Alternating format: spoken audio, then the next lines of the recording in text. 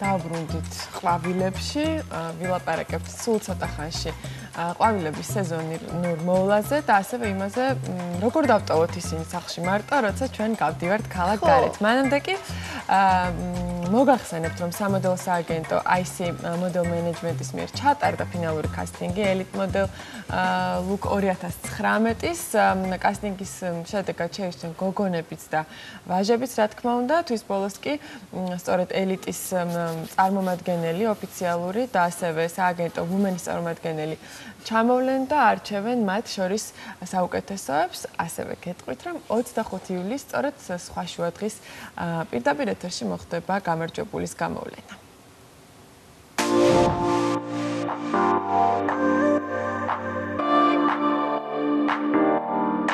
წელს Elite Model Look Georgia-ს რიგით მე-13 კონკურსი ტარდება, გვაქვს შესარჩევი კასტინგი, რომელზეც პრაქტიკულად საქართველოს ყველა რეგიონიდან არიან კონკურსანტები, წარმოდგენილები, ძალიან საინტერესო ბავშვები არიან და ძალიან მიხარია, რომ ყოველწლიურად უფრო მეტი და მეტი საინტერესო ტიპაჟი მოდის კონკურსზე.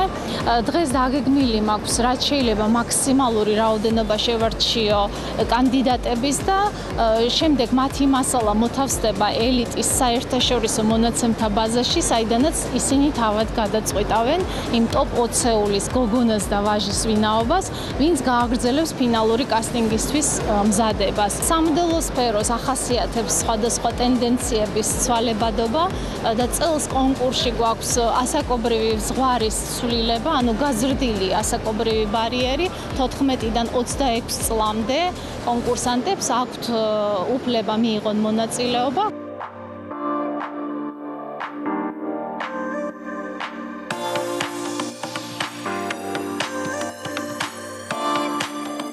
ცოტას კი ვნერვიულობ, მაგრამ კონკურსი რა თქმა უნდა ძალიან დიდია, მაგრამ მაინც ჩემ თავში დარწმუნებული ვარ, რომ ამ კონკურსით ბევრს მივაღწევ და წარმატებული ვიქნები, იმიტომ რომ ყველაზე პრესტიჟული კონკურსია საქართველოში. ტელევიზიით გავიგე ეს ამბავი და დავინტერესდა თუ რა ხდებოდა და ჩემი აზრით საინტერესოა და დიდი მიღწევა ცხოვრებაში. მინდა გამოცადო ჩემი თავი, ალბათ მივახცე წარმატებაში.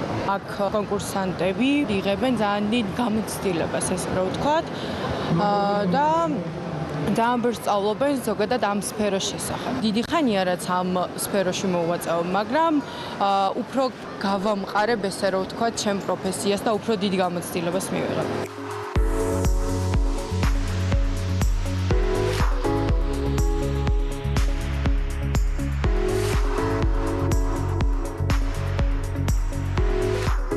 კარგად მახსოვს წინა წლის Elite-ის კასტინგი, მეც ნერვიულობდი, როგორც ახლა აქ თითოეული გოგონა და ბიჭი ნერვიულობს და ვურჩევ, რომ თავდაჯერებულები იყვნენ და თავის წარმოჩენისთვის მაქსიმუმი გააკეთონ, იმიტომ რომ იმხელა კონკურენცია არის, რაღაც მომენტში თუ უკან დაიხიე, აღარ გამოგივა არაფერი, ამიტომ თავდაჯერებულები იყვნენ და მაქსიმალურად ეცადონ, რომ მიაღწიონ წარმატებას.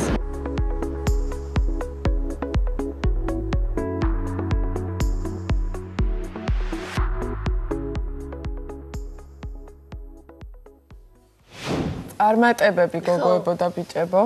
ერთი მეორე სილამაზეზე გადმოვინაცვლოთ, რომლებიც არიან წარმოდგენილები აქ ჩვენს წინ. ვერ გასწავლეთო. ყვავილების გარჩევაო, ნინო ხარხელაური გვეუბნება და მაინც გვინდა კიდევ ერთხელ, ხო იცით, ყოველ წელს მჭირდება მაინც ოდნავ განახლება, კი, იმიტომ რომ ნუ იმდენად ვფიქრობ და გვავიწდება ხოლმე ზოგჯერ ბევრი საინტერესო რჩევა. დავიწყოთ, რომლით დავიწყოთ გოგოებო, რომელიც დავიწყოთ იმით, რომ აივანზე ახლა ძალიან ცხელა.